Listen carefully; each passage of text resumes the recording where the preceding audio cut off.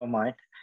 Um, so listening to you talk about rewilding, is so fantastic. And you can also see how much you just get really excited at the idea of all of this happening. And it really reminds me of the sentence in your book, Feral. I think I must have like highlighted and underlined it when I came across it because it resonated so much with me when you said, we know what we're against. Now we must explain what we are for.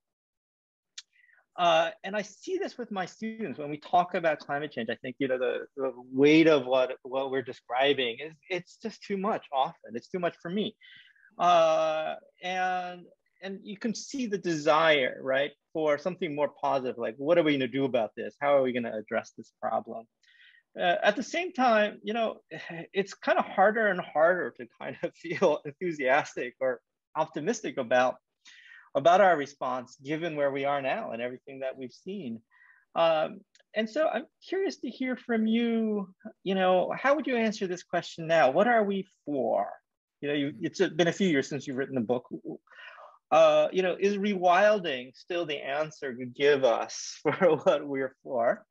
Is it important for all the different environmental movements to kind of have a shared vision about what we are aiming for? And if so, what is that? What is that vision that you'd want to articulate for us? So we're in a very difficult moment now where so many milestones have been passed. So many opportunities to have taken action have not been taken. Global efforts have been impeded, often actually by the US Senate above almost all other forces, I'm afraid to say, which again and again has blocked effective action. And the window of opportunity does seem to be closing. I mean, just to, I think, put it into context, the situation in which we find ourselves, we've been trying to deal with the Earth systems as if they were simple ones. So for instance, we separate out the issues and say, oh, look, there's a climate issue here. Let's deal with that. Put it in a box. Here are some numbers attached to it. We're trying to get the numbers into this place rather than that place. Oh, there's a biodiversity issue as well. Let's put that in another box. Here's some numbers. Let's get the numbers in the right place. Oh, pollution. Oh, soil depletion. Oh, fresh water. We box everything up. Of course, nature doesn't work like that at all. Nothing's boxed up. These systems interact, intermingle. None of those boundaries are recognized in nature. They're just boxes that we create for our convenience to try to simplify things and to try to understand them. But it's not just the boxing up by which we try to simplify these systems. We create models of systems which are highly simplified. So if we look, for instance, at climate, we say, well, right, so there's obviously too much carbon dioxide and other greenhouse gases going into the atmosphere. We've got to steadily bring them down to this level. Most nations seem to be converging on net zero by 2050. And if there is, if we bring down or keep down the level of CO2 in the atmosphere to below this point, we have a 66% chance of not breaching 1.5 degrees of heating or 2 degrees of heating or whatever it might be.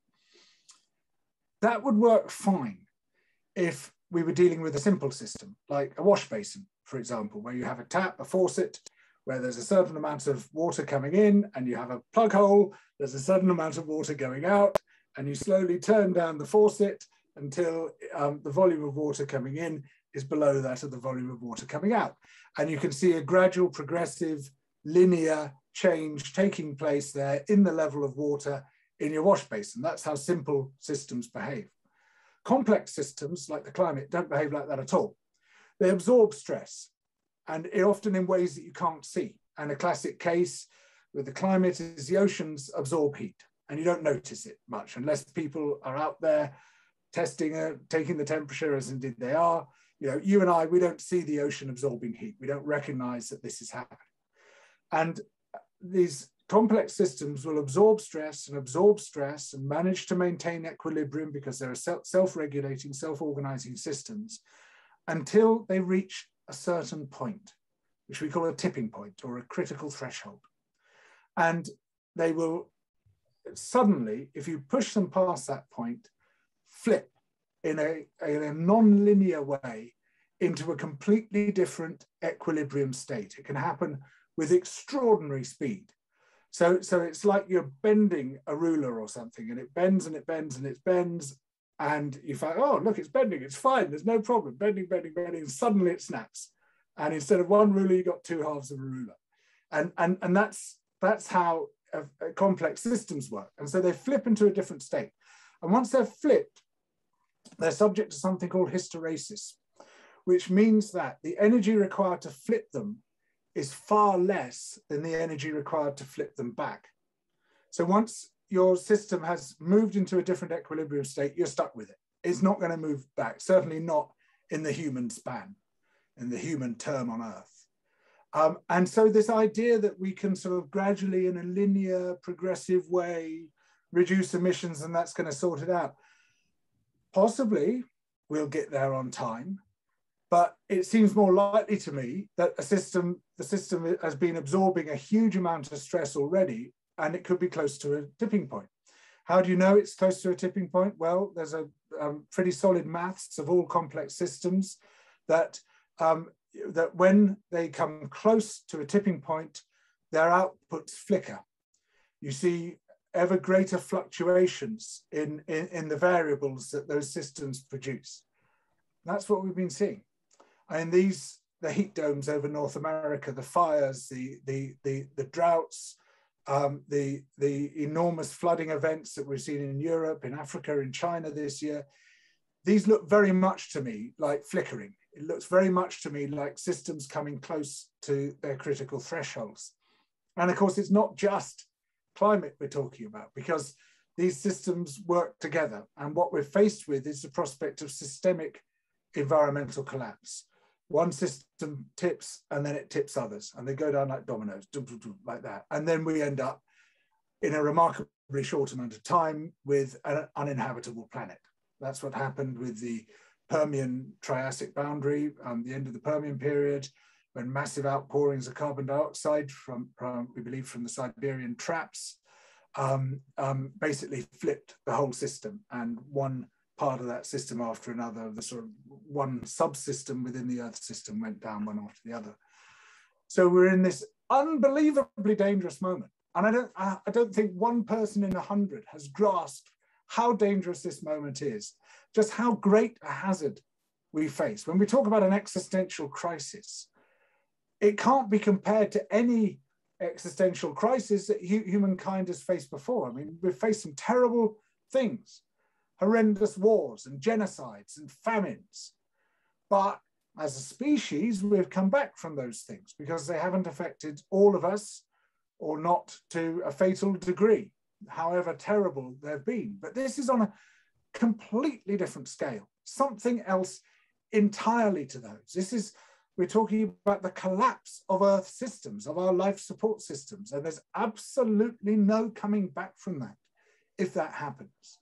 So our only hope, I feel, is radical, systemic, and very rapid change, where we basically try to do what governments did in 2008 to stop the global financial system from collapsing, because it was coming very close to its tipping point in 2008.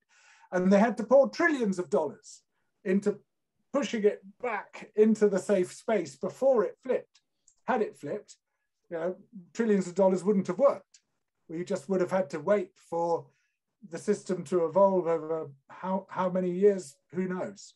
But in this case, we're not making anything like those efforts that were made in 2008. That we're facing something far more serious than financial collapse, unimaginable as that must be for many people.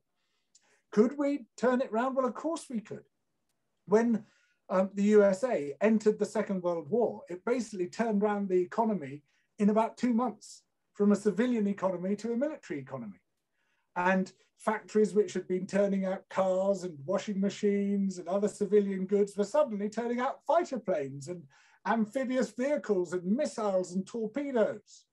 The whole thing was just flipped just like that. And that was before the age of digitization and just-in-time production.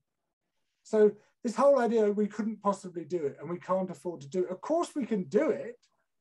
Of course we can do it. We've got the capacity, we've got the means to do it, but what's missing is the political will. So this ultimately is a political battle.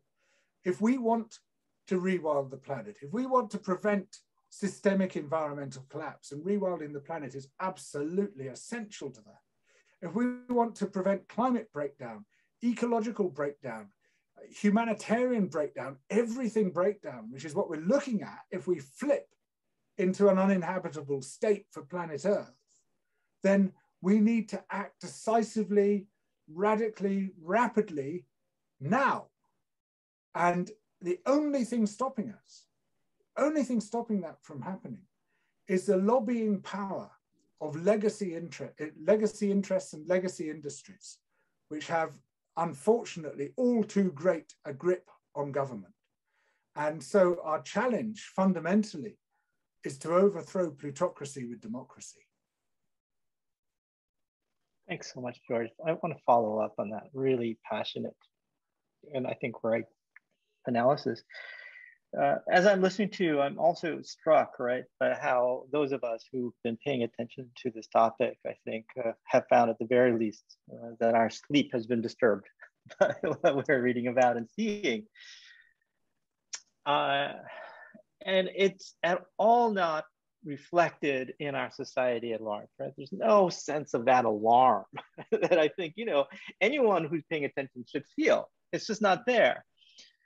And I want to kind of connect that to something cultural, and I'd love to hear your thoughts on this. You in your book, you're very critical of the English countryside and its simplicity, right? It's radical simplicity. In many ways, it seems like a desert the way you describe it. But I find that sharply contrasts to the way that the US audiences are often trained to view the US countryside, right? In historical drama after historical drama and romantic comedies, the English countryside is a place of pastoral beauty and peace. I am embarrassed. Well, I'm not even embarrassed. I just admit that I'm a big fan of the Great British Baking Show. And I really enjoy it. But, one of the characteristics of the show is its many like cutaway scenes where they show like really beautiful pastoral scenes of the English countryside, right? And you see those scenes and it just seems so idyllic. It doesn't square with the vision that you describe of a countryside that's been denuded of its vitality. So how do we reconcile, the ways in which like we've got this huge industry, very popular industry that is shaping our sense of the English countryside to your own characterization of it as really a place that is environmentally in grave danger? So thanks, Bill. You totally put your finger on it when you said pastoral beauty and peace. This is the story, and it's such a deep story that I think it qualifies as what the great cultural historian Jeremy Lent calls a root metaphor, something so deeply imprinted in our minds that we never even recognize it as a metaphor. It's just a channel down which our thoughts flow. And it's a story which goes back a long way. I mean, really to Theocritus in the 3rd century BC, writing from, where was he, in Egypt, in Alexandria, looking back to his native Sicily and seeing it as this domain of peace and harmony, where the shepherds played their pipes under the trees, never did any work, they didn't do any shepherding or anything, but they just lolled about and sang songs and had sex with each other and lived in this beautiful idyll, this bucolic harmony. And then this story was picked up to great effect by Virgil, who then transplanted it to Arcadia, the rocky core of the Peloponnese in Greece, which was the domain of Pan. The god Pan was supposed to live in Arcadia, and the shepherds carry on living in peace and harmony, and they become the pure and innocent alternative to the corrupt cauldron of the city. And so both poets, Theocritus and Virgil, and then many other Greek and Roman poets, create this story that the countryside is a place of innocence and purity, and the city is corrupt. And there was a parallel tradition running through the Old Testament, that the good people were the shepherds, and the tillers of the ground were the bad people. It was Cain, the tiller of the ground, versus Abel, the shepherd, the pastoralist. And the city, well, you know, as Nahum said, the prophet Nahum, woe to the bloody city, the prey departeth not. It was a place of evil. And yet, of course, the people writing the Bible were the descendants of pastoralists who were literate scribes living in the cities. But, you know, they were sort of looking back with nostalgia to this imagined idyll, remarkably similar to that of Theocritus and Virgil. And then when Virgil comes along, he writes in, I think his fourth eclogue, this remarkable, I mean, what looks like, and certainly the Emperor Constantine saw it this way, as a remarkable prefiguration of the New Testament story. He said, you know, the age of iron will end, the golden age will arrive when this boy turns up and he creates harmony, and he basically says the lion will lie down with the lamb. It's incredibly similar. And so Virgil was regarded from Constantine onwards as one of the prophets in the Christian tradition. And so you have this meshing of these two very powerful pastoral myths. And of course, Jesus is both the Lamb of God, Agnus Dei, and the Good Shepherd. In the Western Church, bishops still carry a crozier. It's in the shape of a shepherd's crook. And then this tradition was picked up big time in Renaissance Europe by Plutarch onwards, Dante in a big way, and many poets in Italy, Spain, and elsewhere. And then it comes to England, picked up by Spenser and Marlowe, and Shakespeare, who sort of took the piss out of it at the same time in As You Like It, in this wonderful way in which he sort of builds it up and breaks it down again. And what does Rosalind say?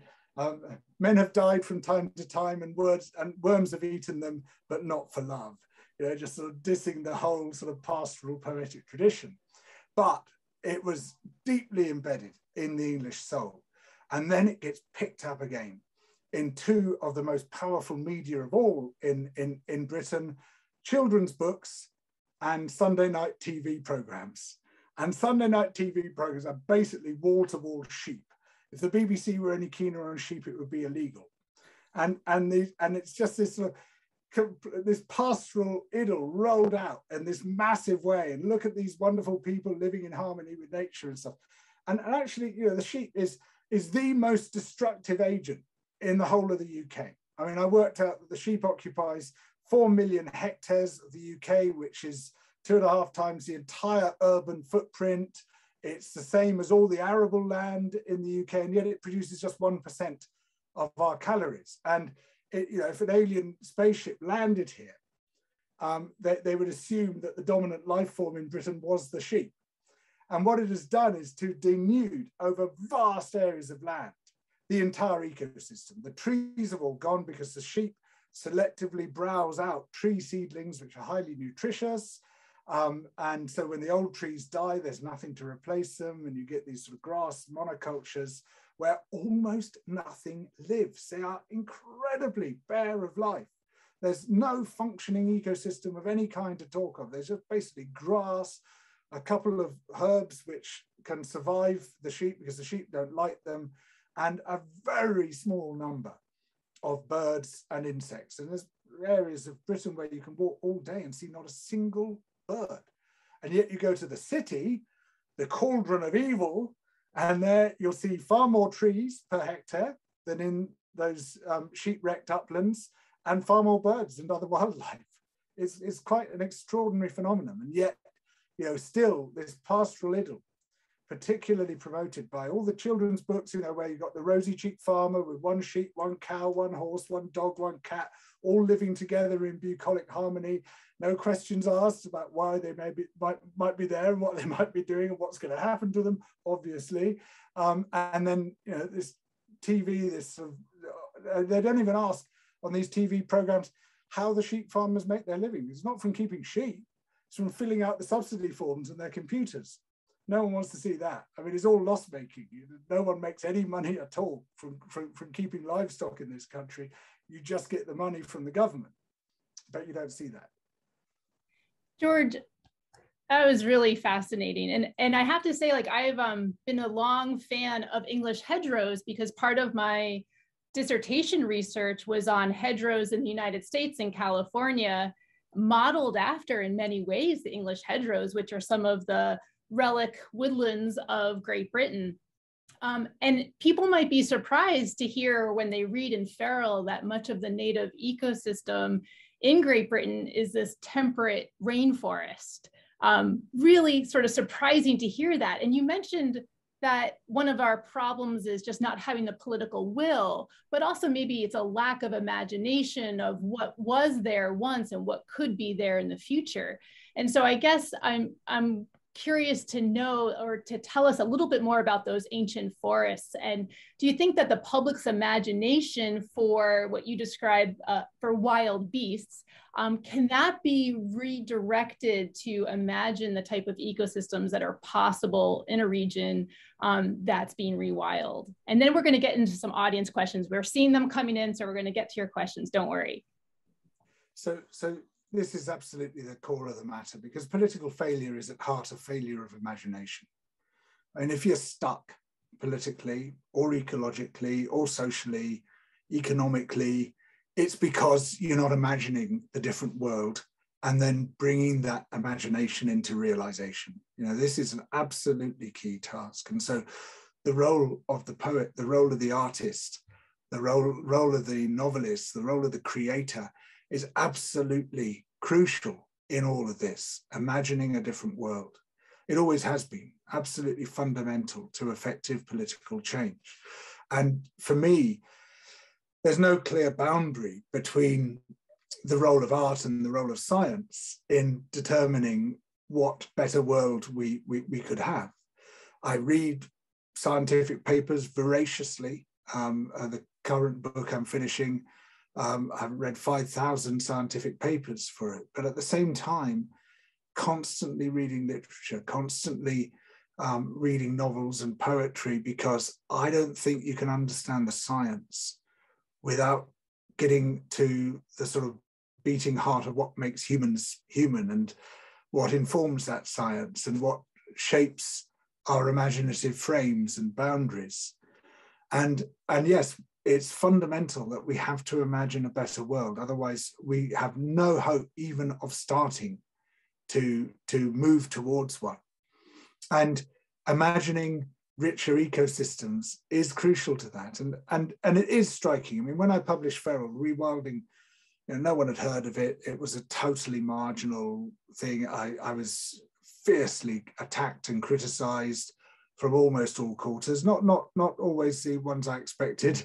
And in fact, got some unexpected support, but generally it was considered a completely alien idea. And now it's totally mainstream. I mean, the Prime Minister, not that this is should be used as much of a yardstick for anything, but at the Conservative Party conference last week, he called for rewilding of the United Kingdom. And I mean, it's just, that's how mainstream it's gone, you know, whether you agree with him or not, you know, this has gone super mainstream, and the imaginative process is happening. So that gives me some hope. That's what you described makes me want to joke for the people at BC that we should take the Stokes lawn and turn it into a wild space and allow a kind of test plot of forest to grow there. If you ever visit BC, you'll know how ludicrous that is. But and how much people really dislike the South Lawn because it stands for all the things that you described. But that gets me to, I think, a question that an audience member asked. Are there any dangers with rewilding? How do we make sure that we don't make mistakes if we are going to go down this path, as it sounds like some places really are going all in on? Well, there's dangers with everything we do. And every single thing a human being does means that some interests are going to be advanced and some interests are going to be pushed back. That's just what humanity is. You know, we're everything is political. Everything has consequences. Not doing things has consequences. Not rewilding has massive dangers. I mean, I would say real, genuine existential dangers because of that threat of systemic environmental collapse. But obviously there are dangers in rewilding as well. And it has to be done in a way that's socially just. You know, whatever we're dealing with now, it has to be a just transition. It has to be something which generates livelihoods for people.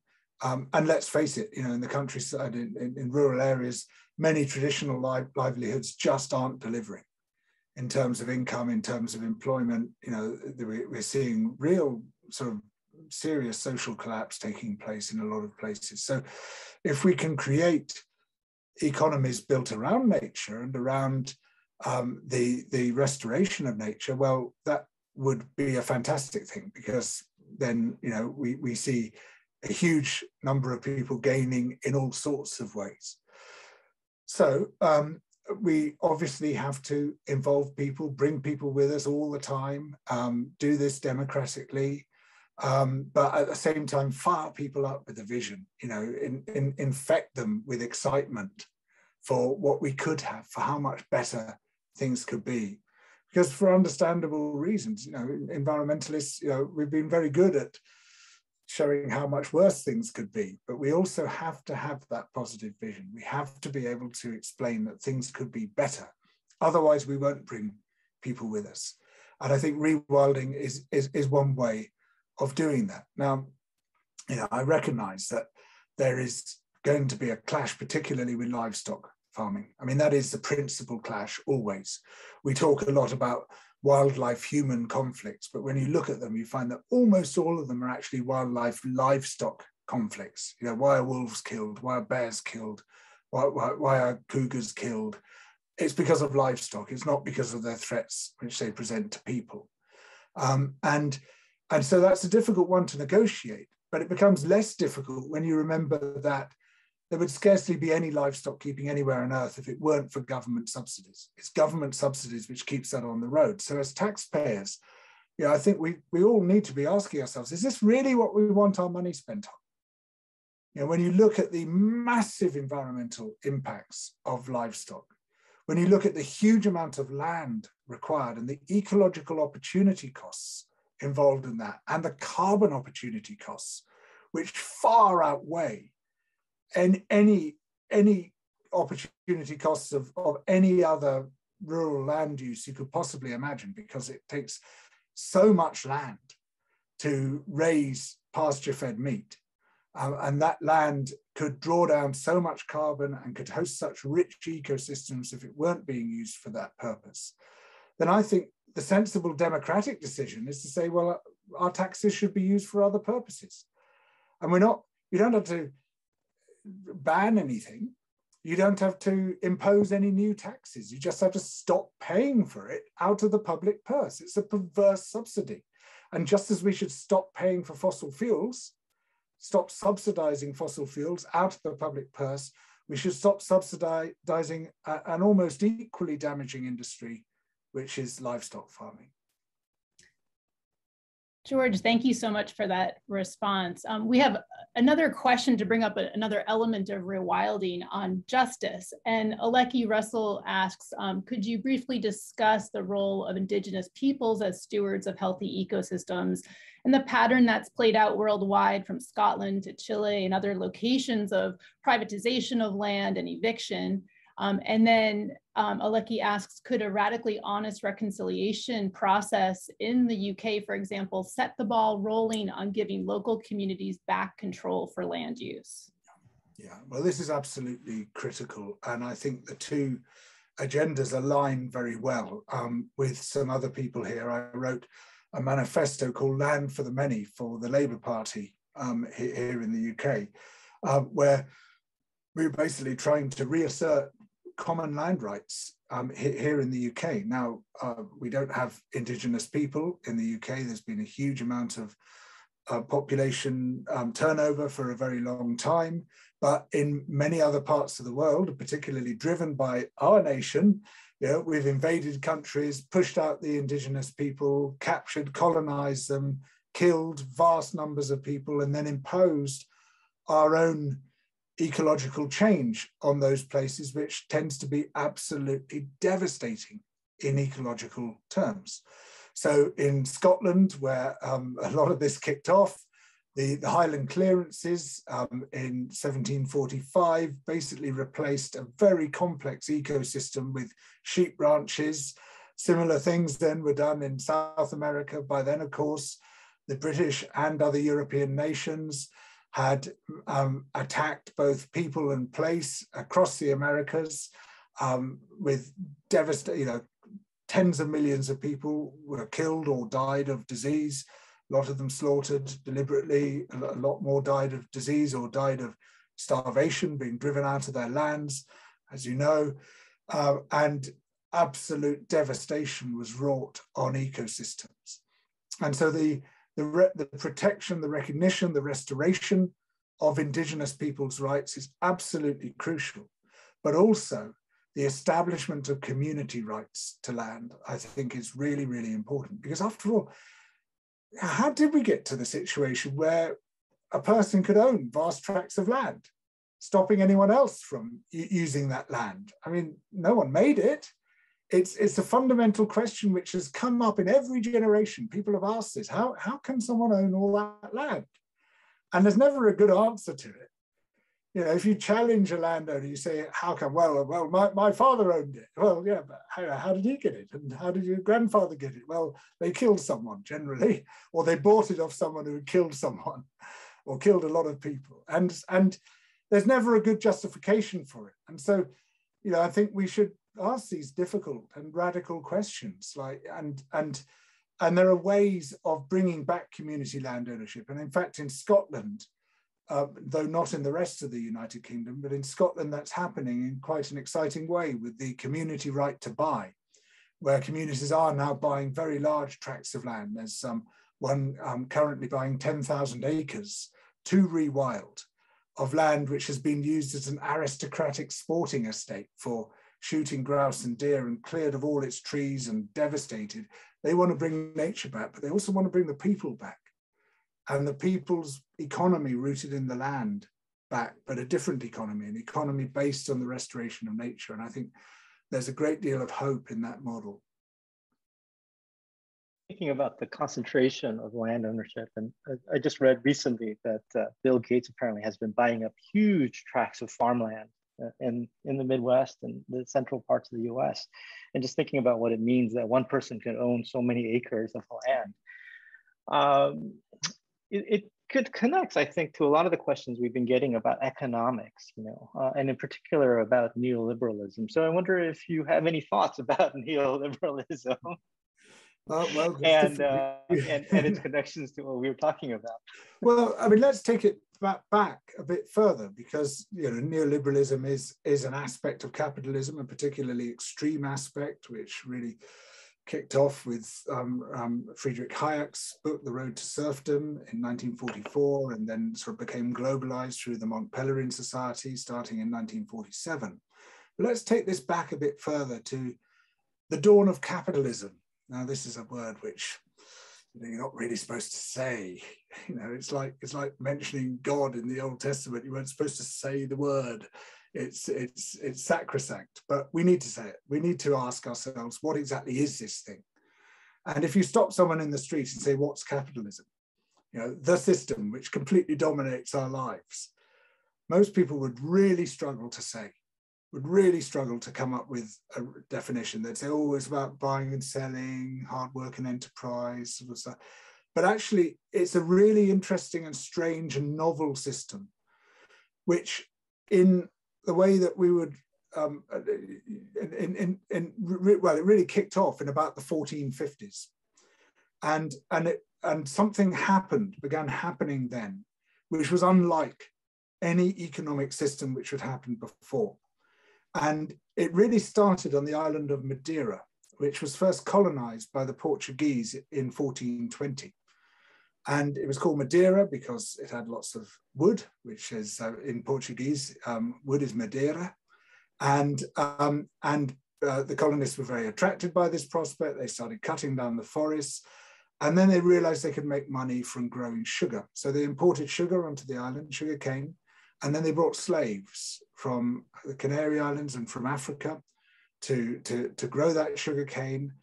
And they then got financed by merchants, by bankers in Genoa and Flanders to grow that sugarcane. And they began to develop a system which was materially different from anything that had happened before. And it was a system which was characterized first, as Karl Polanyi would point out, by the commodification of land, labor, and money, those three crucial pillars which distinguish capitalism, but also by the creation of a fire front, which raged across Madeira. It was a remarkably rapid transition, ecological transition took place as this very rich ecosystem was turned into sugarcane plantations, and then huge amounts of the forest, the Madeira, was cut down to stoke the boilers required to extract and refine the sugar, leading to extinctions within a very few years, and then leading to the complete collapse of the industry. It peaked in 1506, I think, and had more or less collapsed. It had fallen by 80% by 1520 because they'd exhausted the resources. And then they did that thing which capitalism has done ever since. They abandoned it and moved on. First to the island of San Tome, and then to Brazil, and then to the Caribbean, and all the time burning through the land, literally burning through it in this case, and moving on, abandoning and moving on. Boom, bust, quit. Boom, bust, quit. And that is one of the fundamental characteristics of capitalism, which makes it different from previous systems. Sure, lots of previous systems destroyed ecosystems, but nowhere near as quickly as capitalism did. And it's still doing it around the world. And we see that fire front, that literal fire front, in some of the last unexploited places in the Amazon, in West Africa, in West Papua, for example, ripping through the forests, extracting the valuable commodities, massive exploitation of labor, the three commodities, Karl Polanyi's commodities, but also the fire front, those two crucial characteristics of capitalism. We see it at work. We see it heading towards the deep ocean floor. We see Jeff Bezos talking about going into space because they're running out of fronts. They're running out of frontiers to exploit. And we also see all sorts of virtual frontiers being created for this, and the fire front burning through people, place, resources, earth systems. And the reason we're approaching systemic environmental collapse is that those fire fronts have converged.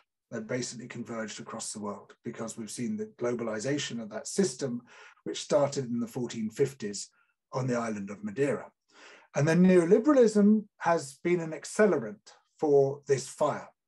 It's basically said we strip away all the things which slow that down. We strip away all the social inhibitions, the cultural inhibitions, the political inhibitions, and we leave it entirely to this thing it calls the market. Politics has to be pushed out of the way. It has no valid role.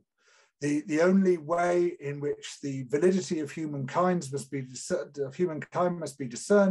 is how well they do in this thing we call the marketplace.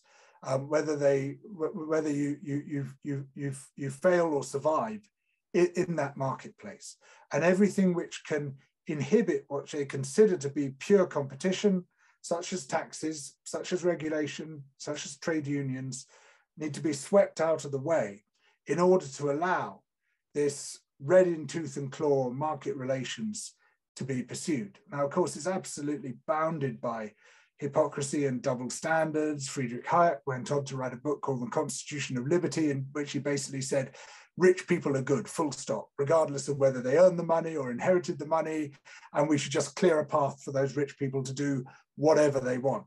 So contradicting the fundamental tenets of neoliberalism, which is that it's a meritocracy, the best people win.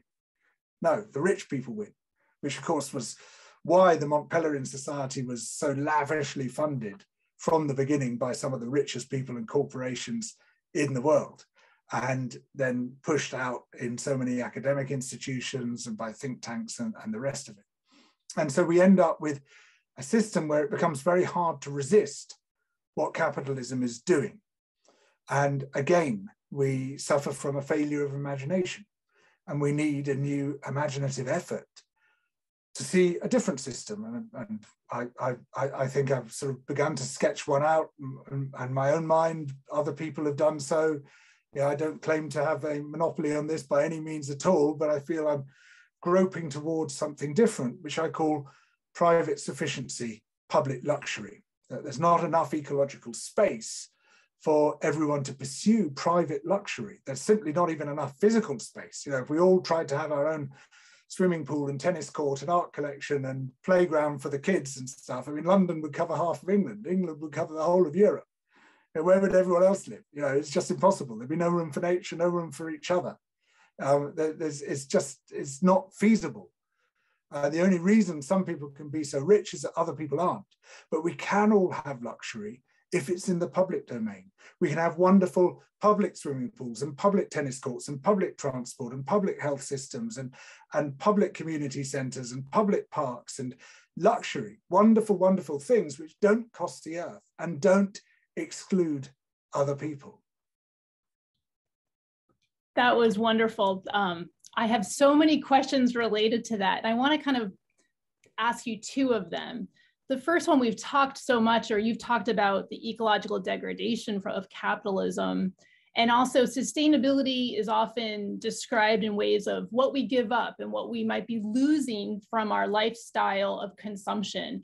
But we don't typically talk about what we have to gain by living in a more biologically rich ecosystem and allowing ecosystems to thrive and giving them the space and to other species.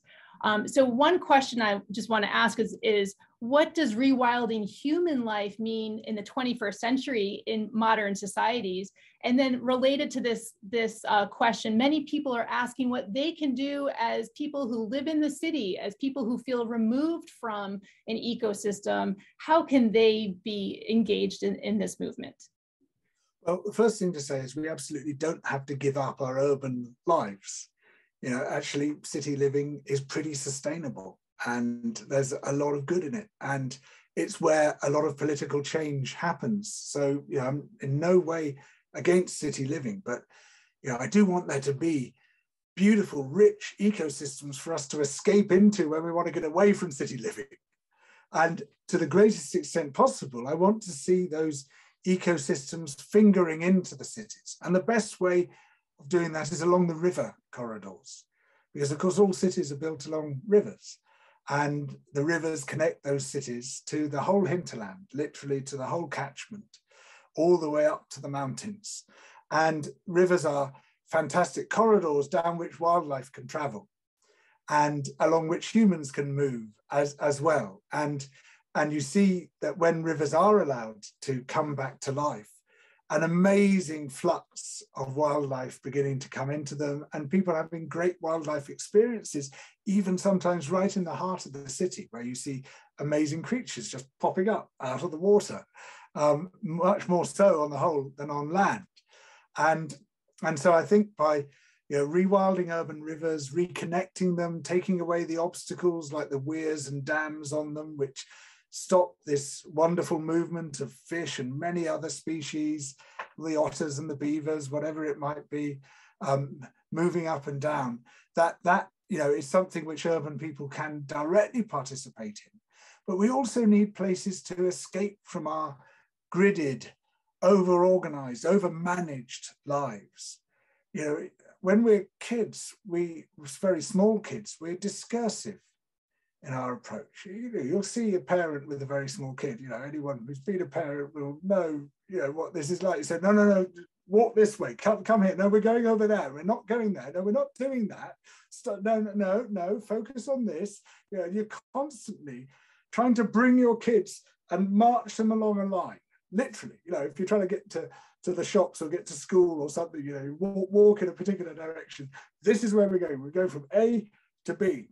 And all those other places that you find interesting, and that dog over there and that truck going past, those are irrelevant because we're going in this direction.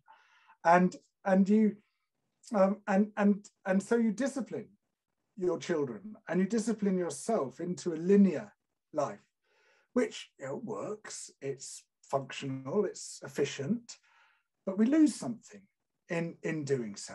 And we lose the poetry of life. and the art of life and the beautiful discursive nature of life and the sort of spontaneity of life and the discovery of life. And I think we should try to recover some of what we've lost. And nature allows us to do that in a way that almost nothing else does, because when you've got a rich and functioning ecosystem, it doesn't play by the rules.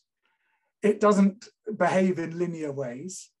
It's not incremental. It's not gridded in the same way as the rest of our lives are. Because it's a complex system, it behaves in emergent and adaptive ways, in self-organized ways. And when you immerse yourself in nature and you're embedded in nature, you constantly stumble across the unexpected. You might go out and say, right, today I want to see a long-tailed duck. And you'll go out with your binoculars to see a long-tailed duck. And if you're in a rich, thriving ecosystem, you might not see a long-tailed duck, but you might see half a dozen other things which are just as exciting as a long-tailed duck, which you weren't expecting to see. And you might see the animals behaving in some interesting way that you'd never seen before.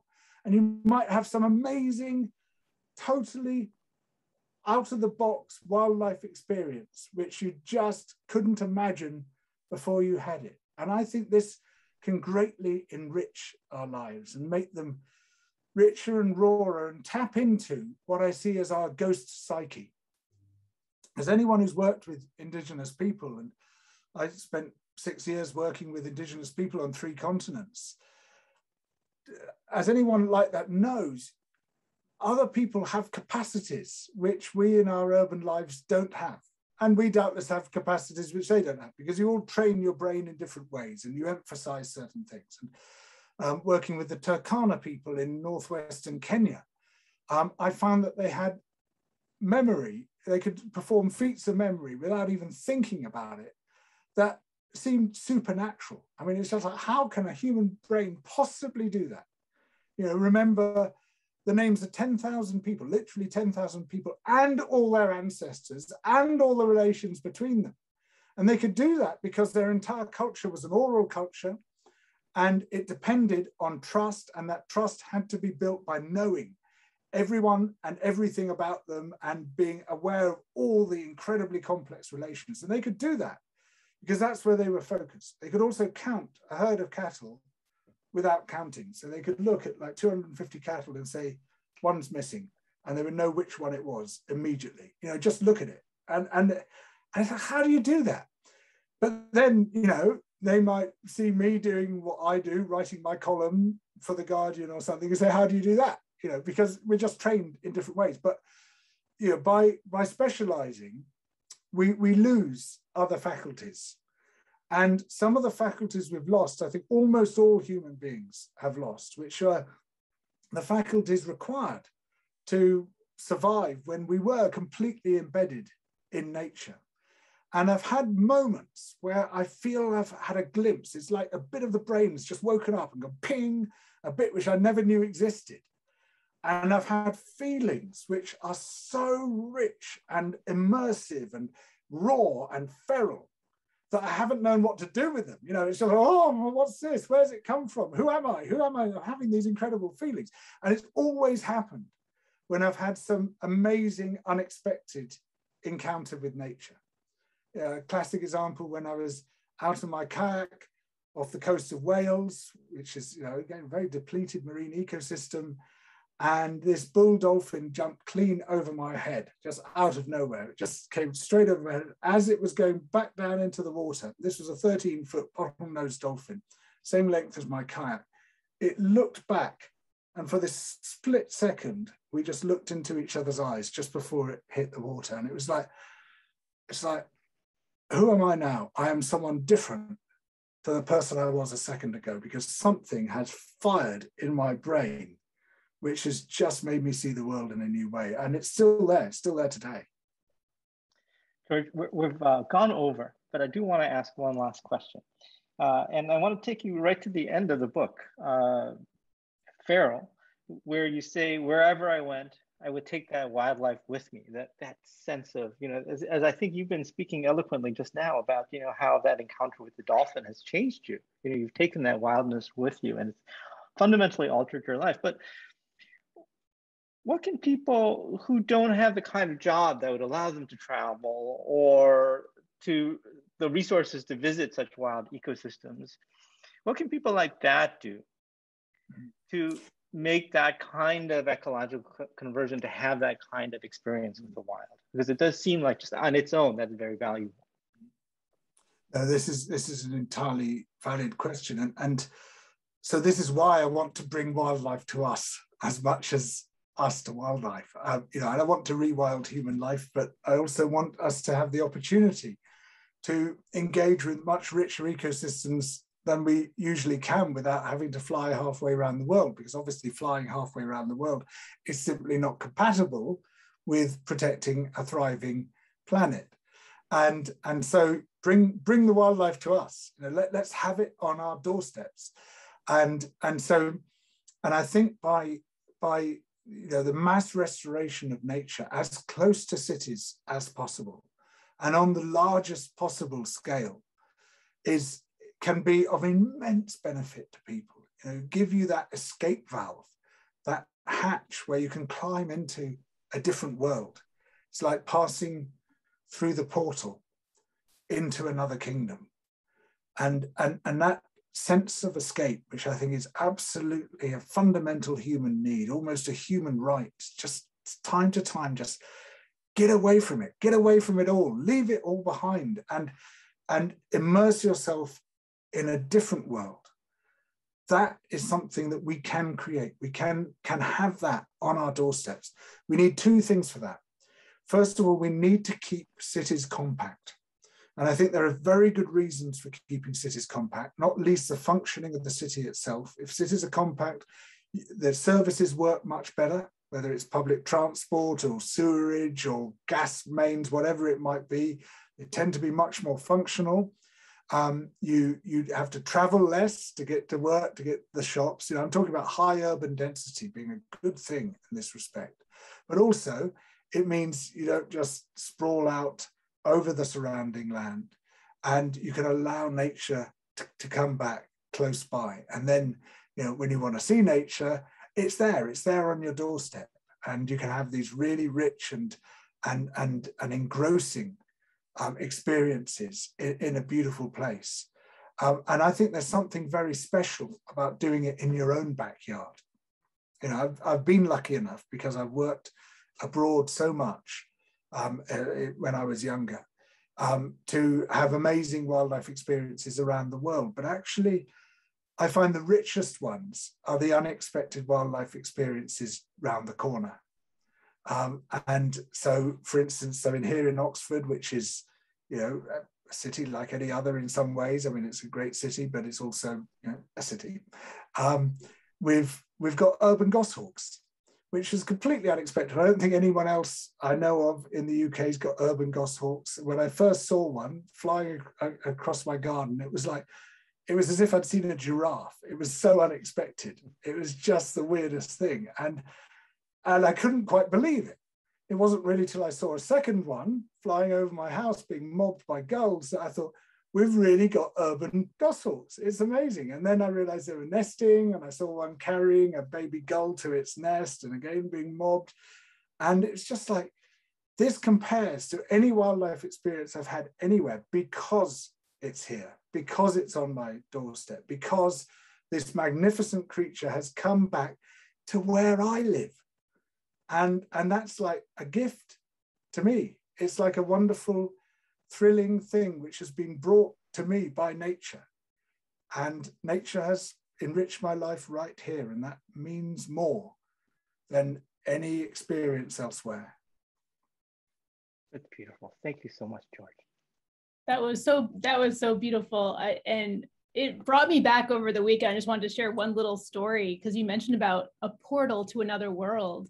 And I had my son, we were out at a park, and we ducked into the edge of the park into a wooded habitat, and it was all enclosed, and we were under the canopy and exploring. There was a creek there and no one was there, and everyone was playing ball and doing other things in the park, and it felt like a secret world to ourselves, and it was really quite beautiful, but in a very urban environment.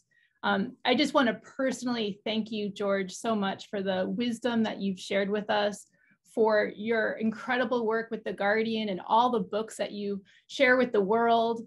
For those who haven't read Feral, we know you're going to go out and get it now. It's just a wonderful book and has so much to share with us now in these times when we so critically need to restore our ecosystems and to restore our human population into something that's healthy and flourishing.